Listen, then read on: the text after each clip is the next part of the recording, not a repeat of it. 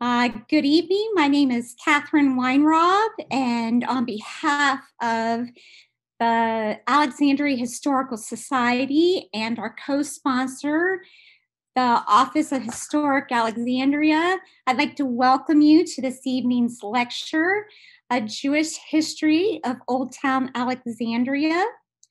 For those of you who do not know, May is the Jewish American Heritage Month. While the efforts to create a Jewish American Heritage Month had been in the works since 1980, it was not until April 20th, 2006, when President George W. Bush decreed that May was dedicated to recognizing and honoring Jewish contributions and achievements. Again, those who heard me, those who didn't, just a reminder that we'll take questions after the lecture.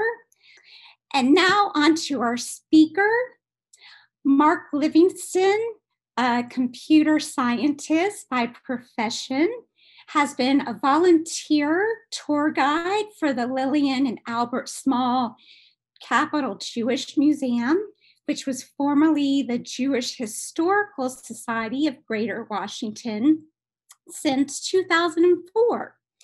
And he helped author the walking tour that the Capital Jewish Museum of Jewish Old Town Alexandria, and has led that tour since its inception.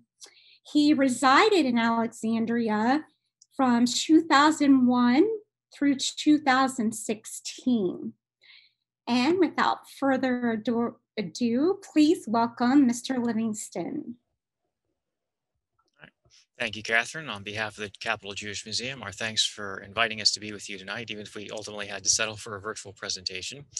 I'm going to present selected material from what is normally a walking tour, of course, and hopefully you'll be familiar enough with Old Town to visualize some of the locations we'll talk about, and we'll try to use some maps and pictures as we go as well.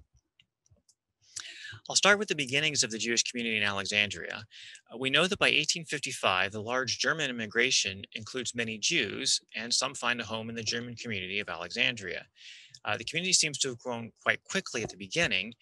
The Civil War sees already a few hundred Jews living in Alexandria. This is accompanied by the founding of multiple Jewish institutions. The Hebrew Benevolent Society and the associated Home of Peace Cemetery was founded in 1857 as the first communal Jewish institution, and I've listed a few others here on the bottom of the slide that followed. But the period from Reconstruction through the end of the 19th century sees a significant decline in the Jewish community, and some of the institutions did not last, again, as you see at the bottom. But let's focus on the institution that is central to many Jewish communities, and that's the synagogue. Bethel Hebrew Congregation was founded in 1859, and it's interesting in that it was founded as what we would today call a Reformed congregation, although the denominational name probably wasn't applied until the 1870s. At the time, actually, there were two congregations founded in Alexandria. The second was Orthodox, but it was very small, and we don't even know its name. Before the Jewish New Year in September of 1860, that second congregation merged with Bethel. Services for Bethel were held in rent spaces, locations mostly along King Street, such as Stewart's Hall, until 1871, when, according to Bethel's history, an influx of Jewish families meant a need for more space. The highlight of this year was the construction of a permanent home on this lot you see pictured here in 1871. That year also saw the sermons begin to be delivered in English, which is a major step towards Americanizing the services. Hebrew and German were still used in the services until 1882, when German was eliminated completely. I mentioned the decline of the community in the late 19th century. Membership in Bethel dwindled to as low as 11 members, although that's perhaps family members. And so Bethel was forced to no longer be able to keep a rabbi on staff, but had to have lay leadership. So, for example, the president of the congregation, Isaac Eichberg, is listed as being the leader of services at sometime in the early part of the 20th century. Rabbis from Washington Hebrew Congregation in D.C. were brought in for special occasions, and students from Hebrew Union College, the Reformed Seminary in Cincinnati, were hired for the Jewish high holidays. This situation continued until 1939, when Bethel hired Rabbi Dr. Hugo Schiff from Karlsruhe, Germany. Rabbi Schiff had been imprisoned in the Nazi concentration camp Dachau. The congregation worked to hire Schiff and get him a visa to the United States, getting him out of Dachau. Unfortunately, all that is left of this building is a memorial plaque at the site. Post World War II, the Jewish community grew again, and Bethel needed a larger space. They would again rent out neighboring churches for a high holiday service for a time, but in 1957, they moved to their current location on Seminary Road. Now, large numbers of immigrants coming from Eastern Europe to the United States in general, including to Alexandria, from approximately 1880 to 1920 also included many Jews, just as the German immigration had decades earlier. In 1914, these Eastern European Jews formed their own synagogue called Agudas Achim. Like Bethel had done years earlier, they at first held services in members' homes. They were Orthodox at that time, and they did not agree with the ritual practices of Bethel or its Home of Peace Cemetery. In 1927, they purchased this large Italianate house on the corner of Pitt and Wolf Streets to serve as their synagogue. And although it began life as an Orthodox congregation, Agudas would soon affiliate with the conservative movement in 1945 while they were still in this building. They moved to Russell Road in 1947 and then in 1958 to their present location on Valley Drive in the northwest part of Alexandria. Unfortunately, the building you see here was demolished in 1961. It does appear to share some of the architectural features with its surviving neighbor. That's the Val Smith house you can see in the background of the picture. And it certainly would have made for an ornate synagogue and perhaps indicates that the community was doing pretty well if they could manage to rent such a nice building. So those are the two major Jewish institutions. I'm going to turn our attention now to the individuals who made up these communities. The early German Jewish community often opened stores that stayed in families for 2 or 3 generations. As early as during the Civil War, Jewish businesses were numerous along King Street. German families were often sellers of dry goods and clothing, including Solomon and Wolf Meyenberg, brothers who had a store you can see here at the far left of the picture opposite the famous Marshall House Hotel. Later, Eastern European Jews would expand into other fields. Many of these stores were examples of the stereotypical mom and pop type of store. To give you a sense of how many Jewish businesses there were, here's a quote from the Alexandria Gazette in September of 1863, just a couple of days after Yom Kippur. It says, "The extent of business done in this place by citizens of Jewish denomination could be seen at a glance this morning by the appearance of King Street and the number of closed doors on that thoroughfare." So obviously, it was pretty well known that several of the businesses in town were owned by Jews, and there's usually a notice around that time every year for a few years during the Civil War period. And sometimes they would explicitly mention the fast, so we're pretty sure they're talking about Yom Kippur. It gives you a sense of how common it was for Jews to own businesses that were known to be Jewish in Alexandria. Now, some of these Jewish-owned businesses grew to be much larger than mom-and-pop operations. This building, then and now at the northwest corner of King and St. Asa Streets, once looked like this. Moritz Rubin was originally from Poland, but immigrated to Ohio and then came to Alexandria by 1870. He owned a restaurant in the 1870s, which became a saloon, but his furniture business was housed in this building. You can see M. Rubin and Sons and furniture on the front of the building. He passed away in 1893. His wife Amelia died in 1916. This picture is from 1924, and it shows that the business was later operated by his sons, Leopold and Daniel, and his daughter Sarah. Sadly, Daniel was severely injured in the store when he leaned into an elevator shaft to yell to some workers upstairs, but fell into the basement. He later died from those injuries. Now, as we said, King Street, of course, has always been the heart of the business district in Alexandria, and so Jewish businesses certainly desired to be here.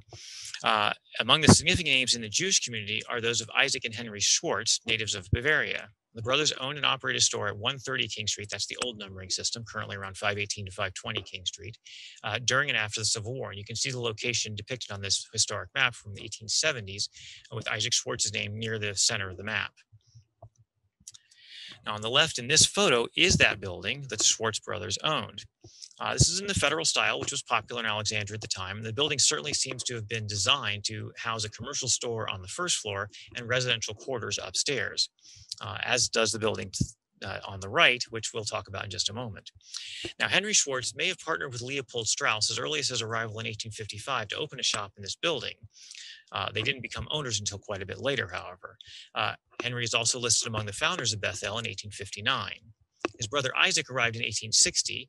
Now, Isaac served in the 17th Virginia Infantry in the Confederate Army and was wounded in the Second Battle of Bull Run, or Manassas. Henry was an officer of the Hebrew Literary Society and was known for his, shall we say, creative style of advertisements. Here's one of our favorites. I've taken the liberty of typesetting the ad again on the right. I hope I was faithful to the original, even including the misspelling of the name in the second line. But we all get a kick out of that sort of poetic style. This style, however, was not universally accepted. One critic appears to have referred to his ads as gallows humor. One or both brothers appear to have lived in that building for a fair time, both during and after the Civil War. Now, let's see, other businesses near that location included Louis Barr's home right next door, and he had a dry goods store in that. In 1860, that was the site of the merged high holiday services that Bethel had with that unnamed Orthodox congregation I mentioned. Now, when Louis Barr left Alexandria in 1862, the next renter of his home was David Bentheim. He appears to have been joined in Alexandria by his brother Leopold, who arrived via Baltimore shortly thereafter. They originated in Baden, Germany, and are listed among the founders of Bethel Hebrew congregation. So presumably by the time they rented the store, they had been there for a few years.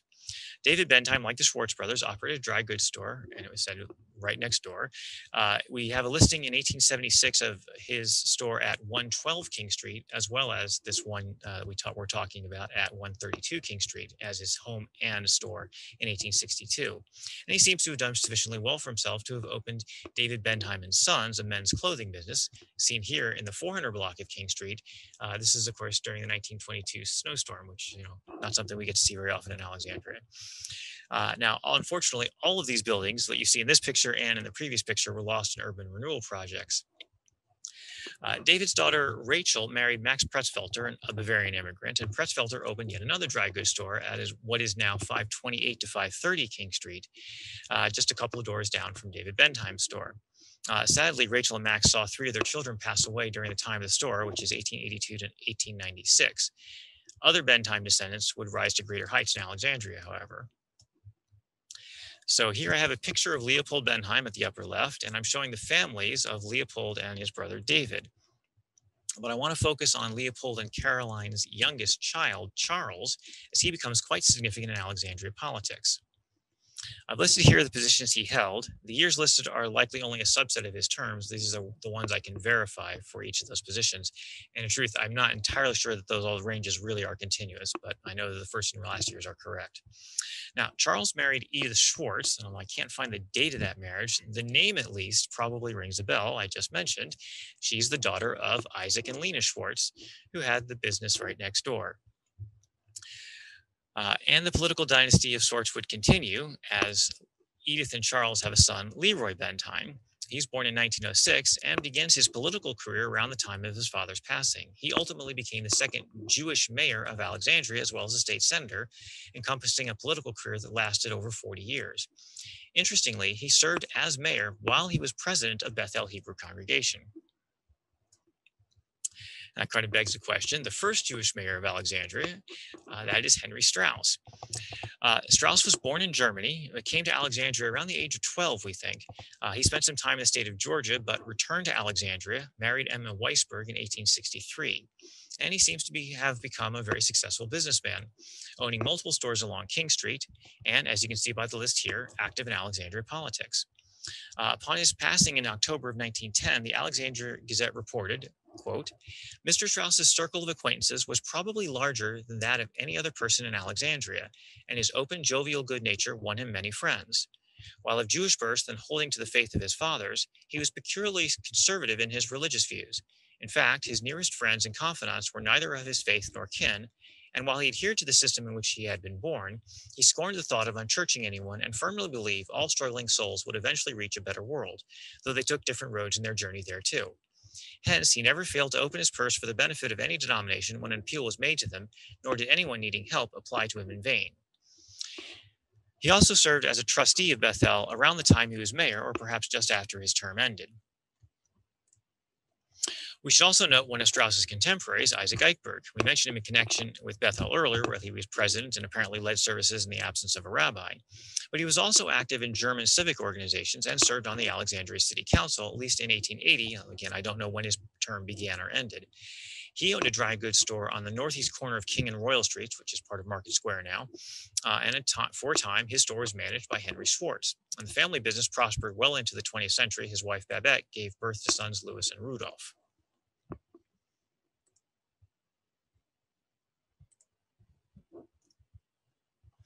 Other Jewish Alexandrians found success in business and were able to pass it down to the next generation.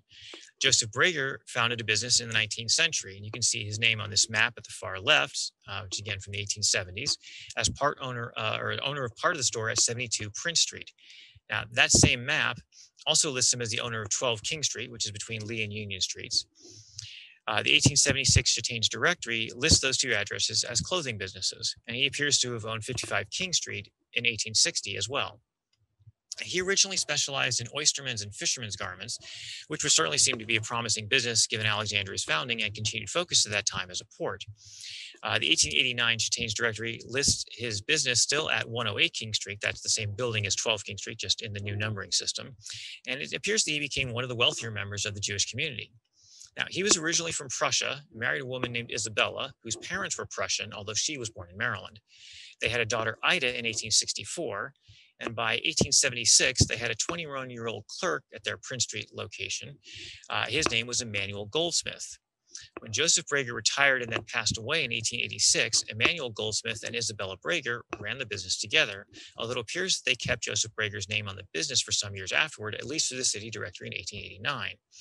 And so if you go look at the building at 108 King Street, you will see the name of E. Goldsmith at the top of that building to this day. It's the creamery and ice cream shop.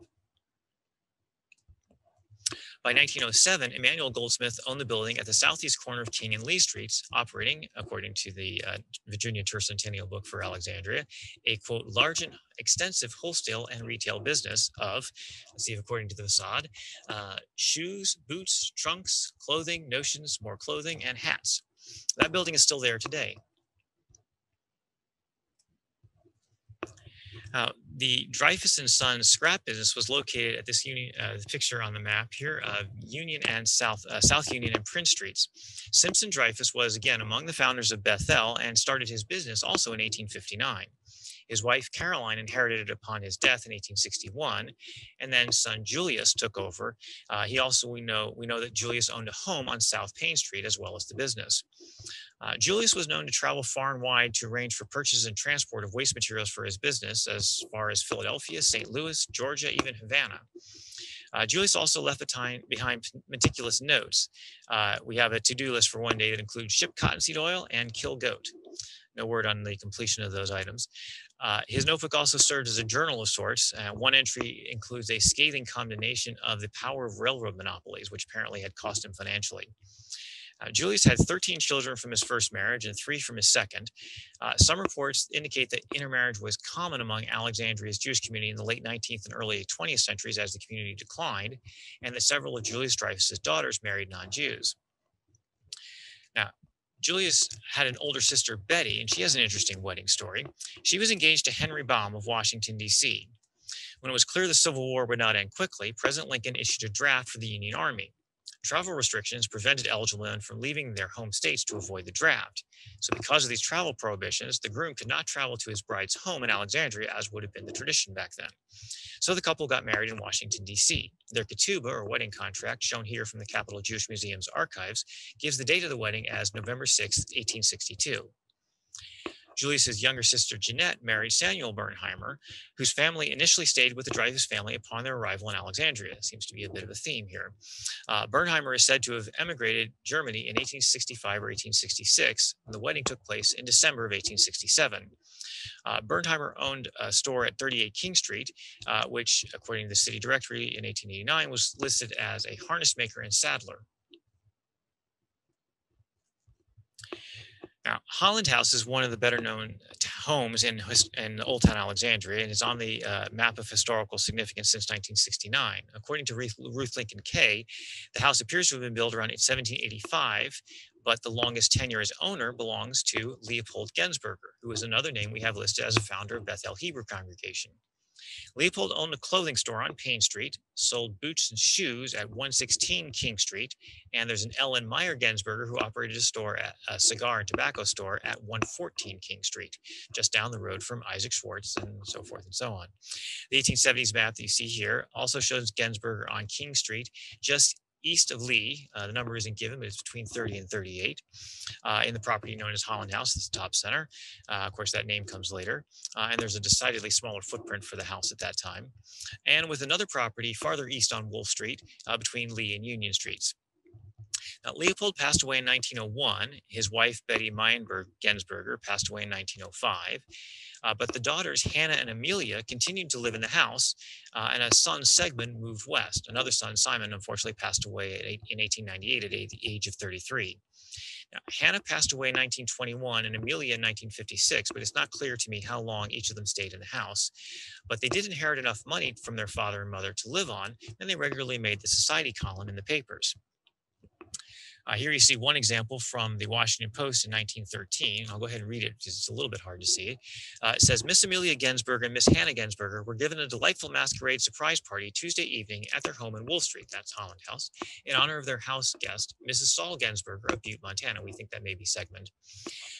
Among other guests was Mrs. Magnus B. Schreier of Cleveland, Ohio, who was the guest of her brothers and sister-in-law, Mr. and Mrs. Samuel Bendheim, and Mr. and Mrs. Lewis Bendheim. Again, a name we've heard before. So I'll end my comments there. He said it obviously seems like it was a very close-knit community, and there's some very significant names that did very well for themselves, but we only have a few names really out of the numbers that seem to be there. But I'll go ahead and yield my last few minutes to Stephanie Fry, museum educator for the Capitol Jewish Museum. Hello, thanks, Mark. I'm going to go ahead and try to start my video. I think, Michelle, you might need to start it for me. But I'm going to go ahead and start talking. So as Mark mentioned, I'm Stephanie, the museum educator at Capitol Jewish Museum. There we go. Hello. And I just want to talk to you a little bit about what you're seeing in front of you. This is a rendering of what the museum will look like when we are completely finished with construction. Currently, we are under construction in downtown Washington, D.C. at the corner of 3rd and F Street Northwest. If you've ever been to the National Building Museum, we're just a block away and easy access via the Judiciary Square Metro stop. Being just 10 blocks from the U.S. Capitol and in the heart of D.C., we're using our location to set the context for our museum as we explore the intersection of American Jewish experience and American democracy using a local lens.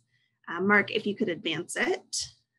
One thing I want to talk about is I just wanted to show this example because this relates to the stories that Mark was sharing tonight. This is an interactive map table in the core gallery, and it's going to allow visitors to dive deeper into information like what we've heard tonight. You'll actually be able to zoom in and zoom out on the different chapters of history in DC and Maryland and Virginia as you explore these different Jewish stories. So this is one sneak peek. And if we go to the next one, you'll see this is a sneak peek of the cutout of the whole museum.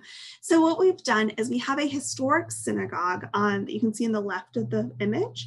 And that was the first synagogue built in Washington, D.C. for the purpose of being a synagogue. As Mark mentioned, the congregations in Alexandria practiced in churches, and so did the ones in D.C. And then this is and eventually converted churches into synagogues, but this was the first synagogue in the city that was built to be one. And you can see that the bottom floor is our orientation gallery, but the top floor is the historic sanctuary that's been preserved. And so we're creating this really amazing immersive experience inside of it. You can also see pretty prominently on the right-hand side, that's our modern building that will connect to the historic synagogue. And you can see there's a white square with an image of Ruth Bader Ginsburg, who's wearing a crown. That's our first special exhibit we're going to open with, and it's the notorious RBG that was created by the Skirball Museum in Los Angeles. And next slide. This is a video, so sometimes it works and sometimes it doesn't right away, and that's okay if it doesn't. But Michelle can put the link for the Capitol Jewish Museum website in the chat. And you'll be able to see the construction that has been happening lately. The building has literally been flying up over the past few months. It's okay. It's not working for me on my side, but sometimes that happens with these videos. It's all right.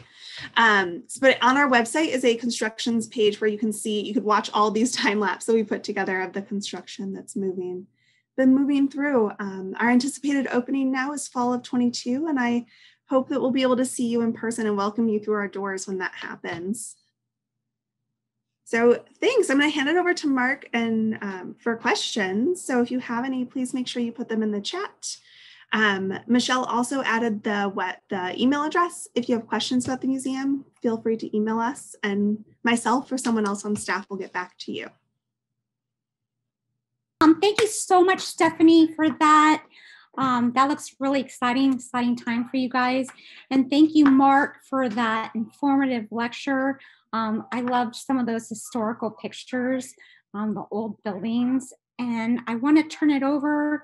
Again, if you guys have questions, remember down at the bottom, I want to see. We do have one question. Do you know anything about Stephen Winsows or Browns?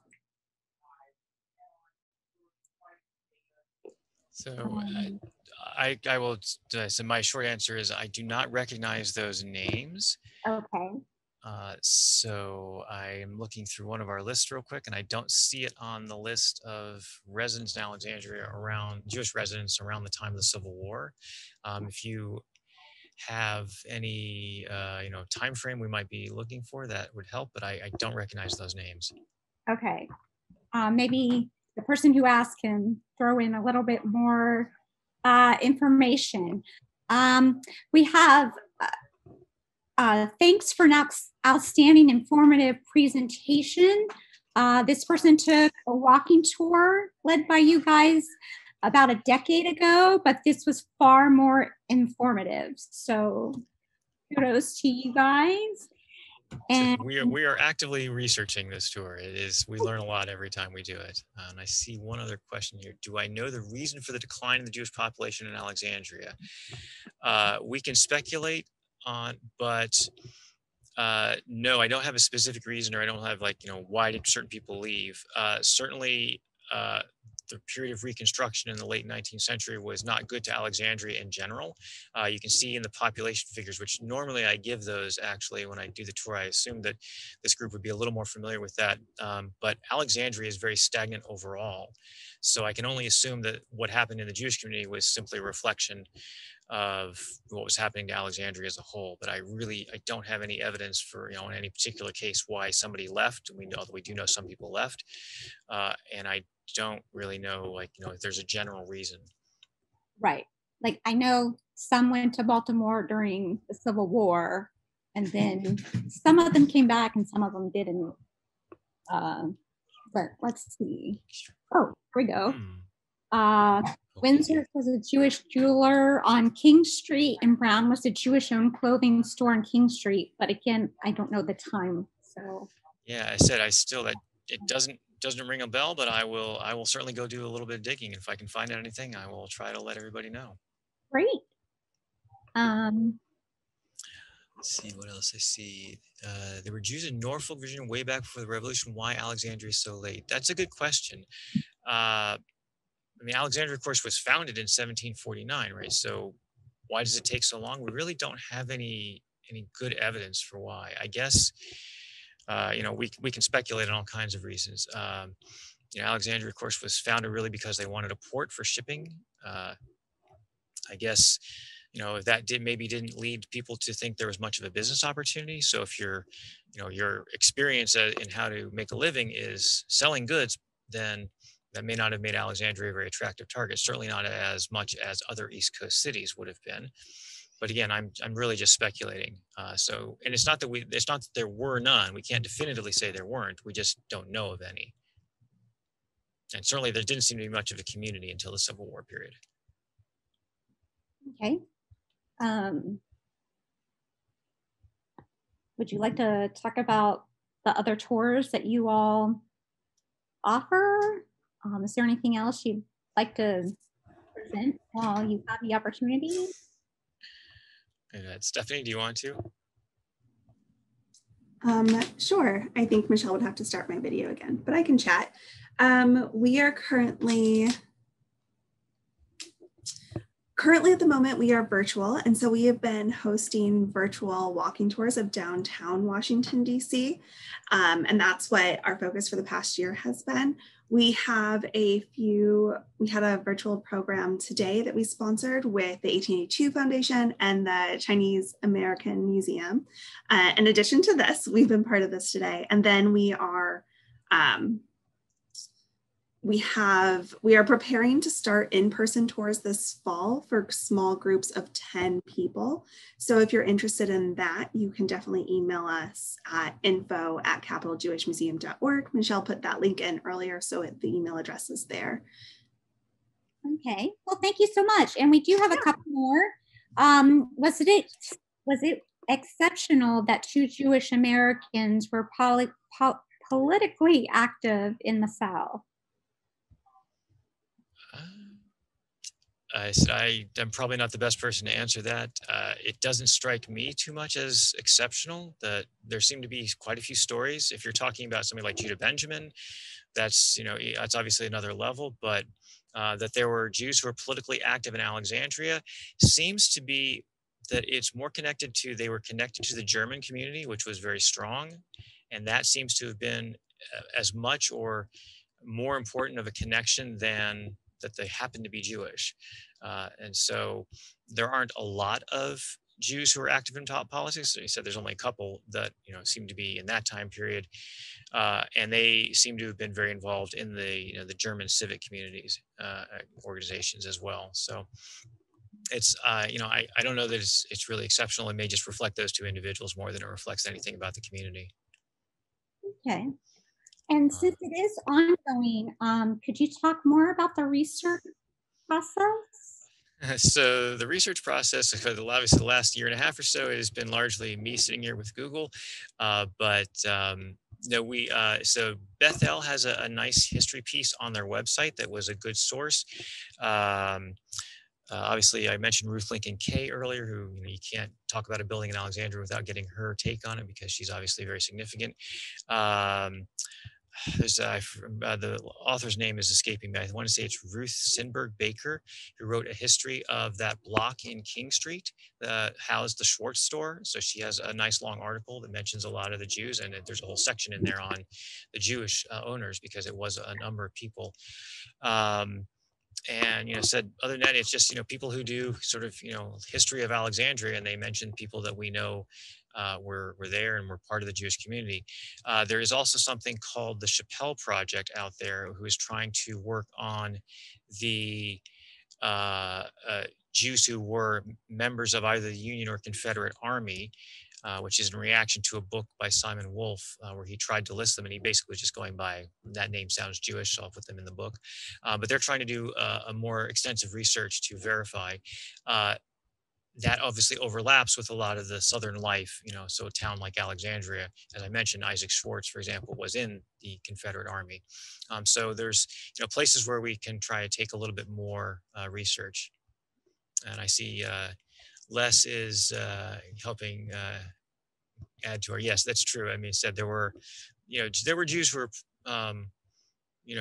politically active. Yes. And it does say the 500 block of King, including Schwartz lot, was excavated in the 1970s. Right, and that's the article by Ruth Sinberg Baker is going to cover that block. Okay.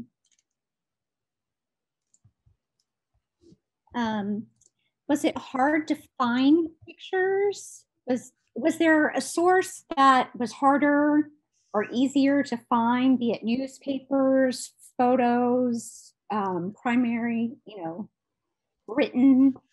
It's a real mix of things have come to us from everywhere. I said a lot of it is I just do a search on the internet. I know once I get a name, I start looking for that particular name anywhere I can find it. As far as a lot of the pictures we got, this one of the interesting stories. When we first did this tour, we didn't know a lot. We had the name of Moritz Rubin, but we didn't know a lot about him. When we did a tour for the Alexandria Library, they made a flyer on their own, and they found a picture of his store. which we hadn't seen before. That's the picture I showed you. And so that, that got me thinking, well, let's take a look through their whole list of pictures of historic Alexandria. And so actually I made a very extensive list of things that we hope one day we can borrow from the Alexandria Library Special Collections. And actually the maps that I used were essentially me taking photographs of the, I guess it's the Hopkins 1870s insurance map, which is what I was using. And we have another question.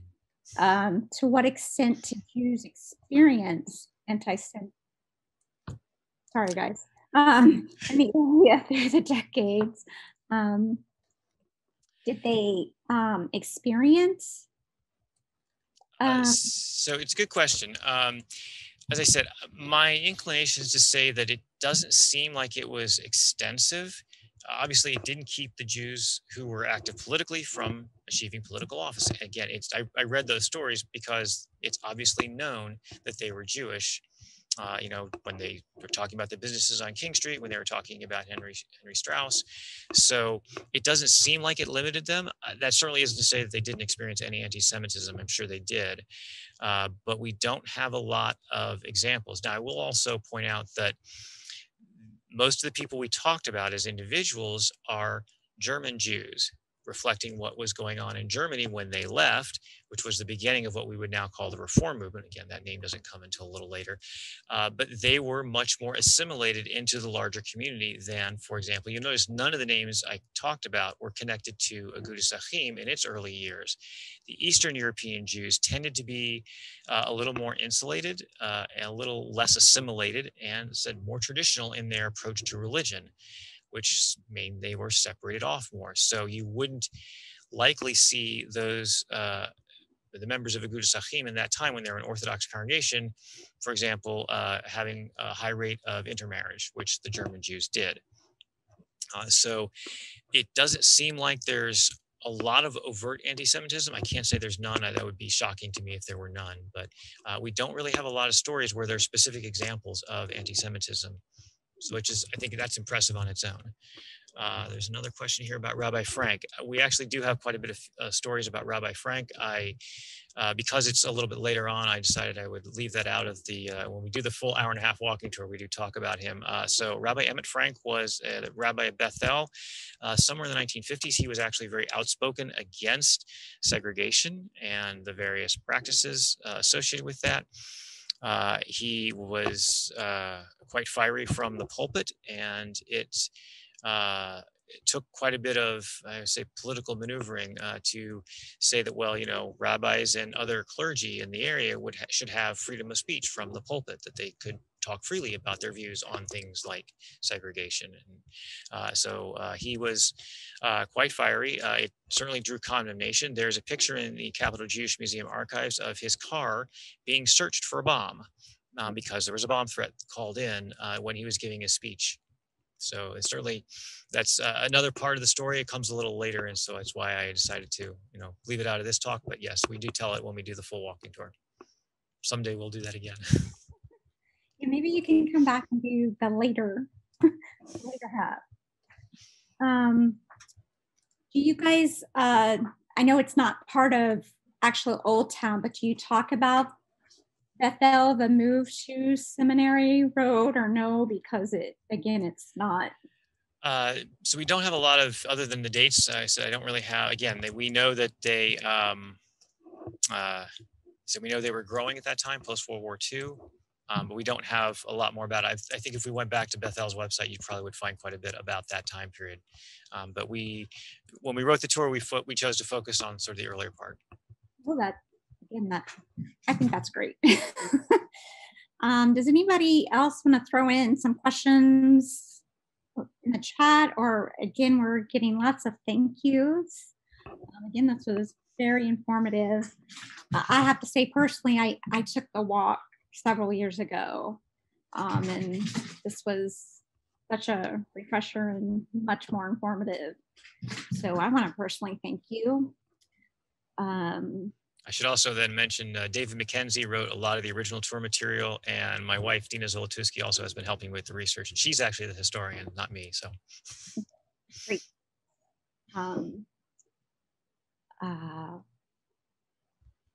Okay, so we're getting Windsor was a Okay. men's clothing store, not a jeweler. Okay.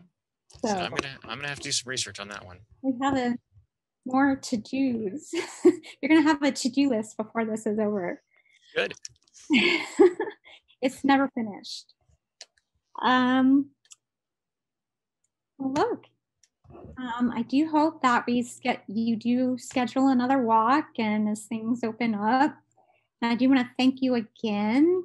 And we have February 5th, 1865. They were perceived as vacant, have been filled by Jews. We regard this as rather a blessing and would most gladly see the balance of this class follow. That's a great, I love that quote. Again, if nobody, okay. Okay, I'm gonna have to go back in the chat when this is done really quickly because I can't take pictures and do this. But anyway, I do want to thank you. And I do want to let people know our lecture for next month. It's on Wednesday, June 23rd at 7:30. And our topic's going to be a short history of Shooter's Hill and the construction of the George Washington Masonic Memorial.